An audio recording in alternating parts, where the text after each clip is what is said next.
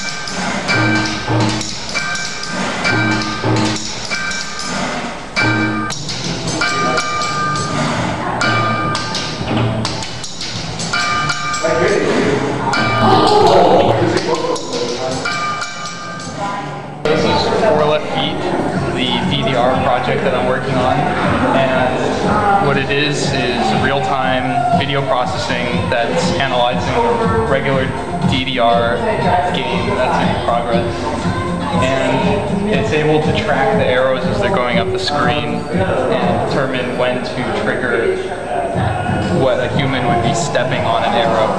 So it's using various video tracking techniques using software called ICAM, and it's then communicating to some hardware that I've developed here over Ethernet, and it's then triggering an actual Xbox gamepad. So it's actually controlling the game in the same way that human would be, except that it's done from a computer.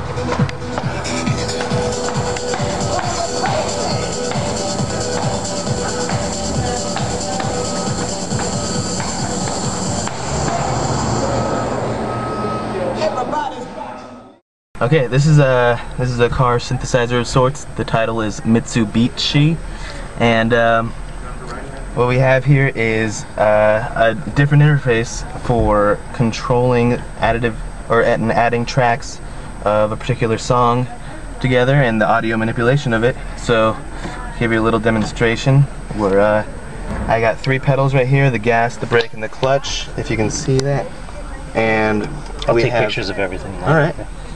Custom panel with some volume control and the amp and 3 other instrument buttons. We got the joystick, which gives panning control along with 2 other tracks, and playback rate right here at the steering wheel. So let's give it some gas and have opportunity to pan around 4 ways, or left, right, back, front. track and boost the playback rate almost 2 times.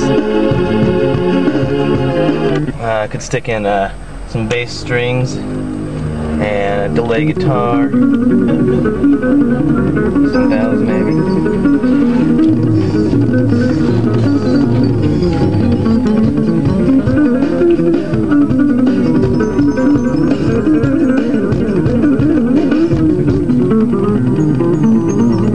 And you can just have fun with it.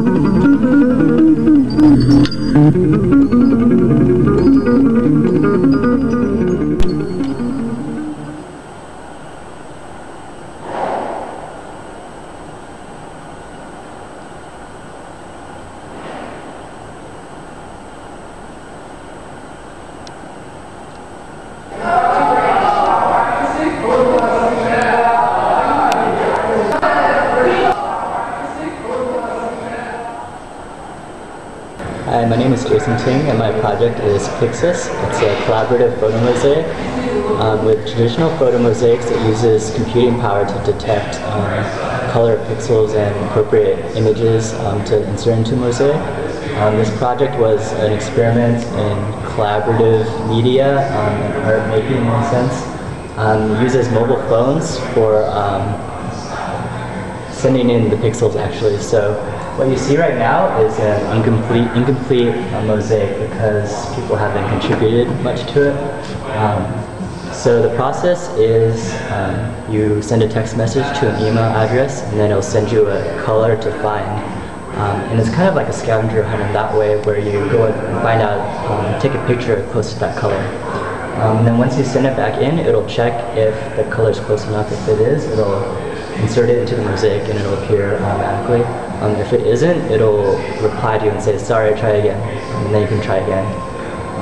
So that's basically it. It's just an experiment to see if alternative computing sources would work and be effective. I'm kind of investigating the different aesthetics of like user created photos into a mosaic versus just computers. Instead of always having a statistic, a number, I wanted something visual.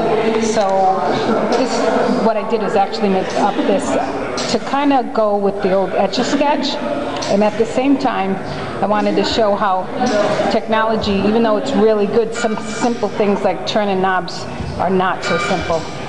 You have to do all the programming. So basically, you just pick a topic, and then with the arrow keys you can move the knobs to different percentages. And also kind of like the polarities, it's like when it comes to pose, it's either this or that. And I think that the gradations between it all are important. But there shouldn't be, it's either this or that. There's always that gradation that makes every issue. So basically it's just to play with this and to see basically the different percentages as a visual and instead of just a number. I suppose the basic idea was to experiment with narrative and interactivity, and sort of the crux, I guess, is seeing how much you can change around presentational details and still have the core narrative be the same.